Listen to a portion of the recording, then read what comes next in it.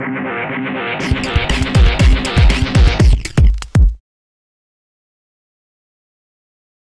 I'm Mike Hanley with Cars.com, and I'm here with the BMW 1 Series. If you're in the market for a new convertible, the 1 Series, which is new for 2008, is offered in a soft top convertible form. Let's take a look at what BMW's smallest convertible has to offer. With its twin kidney grille and 4 headlights with illuminated rings, the 1 Series is unmistakably a BMW from the front. Where it differs from models like the 3 Series and 6 Series is that its whole grille is more upright in appearance than those models which have a sleeker look. I'm not quite sold on the face of this car yet, but I'm sure you have your own opinion. The 1 Series comes with a power-operated cloth soft top, and when it's up, it's pretty quiet when you're inside driving the car.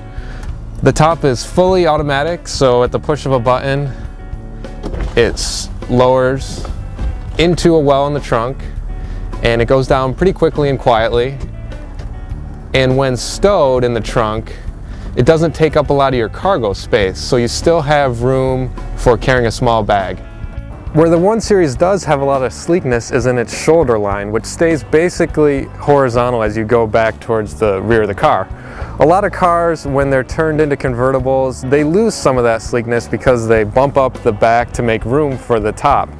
BMW has done a good job here of keeping the sleek look, and it looks pretty good with the top down. The 1 Series is available with 2 inline 6-cylinder engines. There's the 230 horsepower version you see here in the 128i, and there's also a twin turbo one that makes 300 horsepower in the 135i.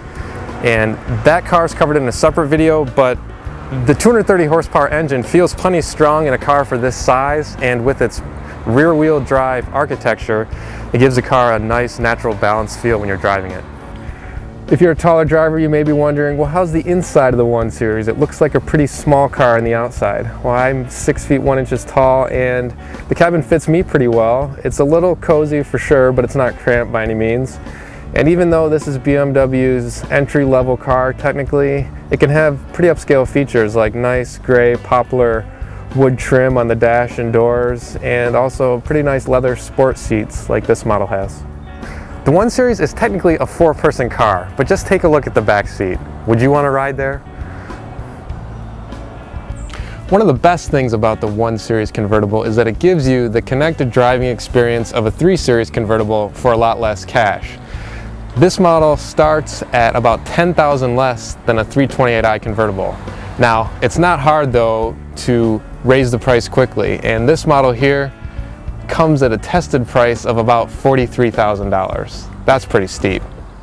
For additional information on this car or any other, go to Cars.com and our blog, Kicking Tires.